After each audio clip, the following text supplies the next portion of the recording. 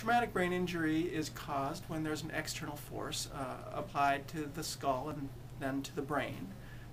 And it can vary in severity, of course, from a injury related to, say, a concussion that can happen in a number of cases, like sport-related concussions or a fall and brief levels of or brief periods of disorientation or disawareness, all the way to very severe injuries where there's loss of consciousness or bleeding in the brain or requiring some kind of surgical procedure or close monitoring. And every injury is unique. It's different for every individual, and it's treated differently. The most important thing about it is to be aware of the potential consequences of these injuries, to seek immediate medical attention.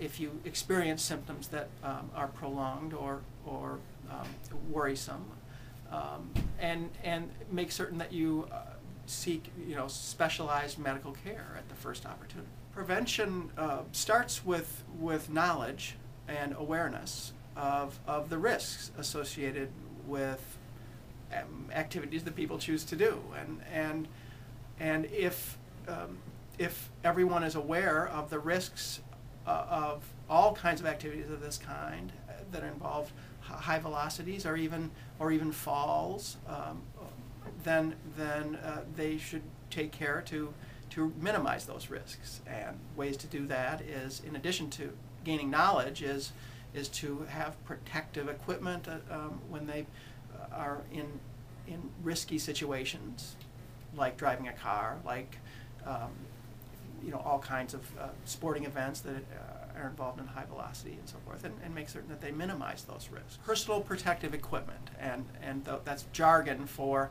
wearing seat belts, making certain that your car has an airbag, making certain that you wear a helmet, and other kinds of protective equipment when you are in high velocity situations. But also make certain that if you're unsteady on your feet, that you have a gait aid or something that would minimize your risk for falling. Falling is a very common cause of injury, of traumatic brain injury. Intoxicating chemicals add significant risk to all activities, and certainly at increased risk for traumatic brain injury when doing these activities. The brain rehabilitation programs here at Mayo Clinic organize and coordinate rehabilitation care for brain disorders from any cause, including traumatic brain injury.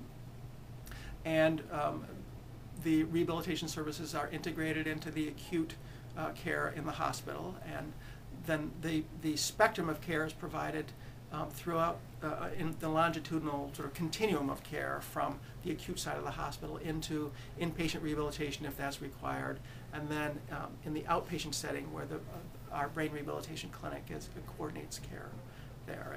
It's crucial that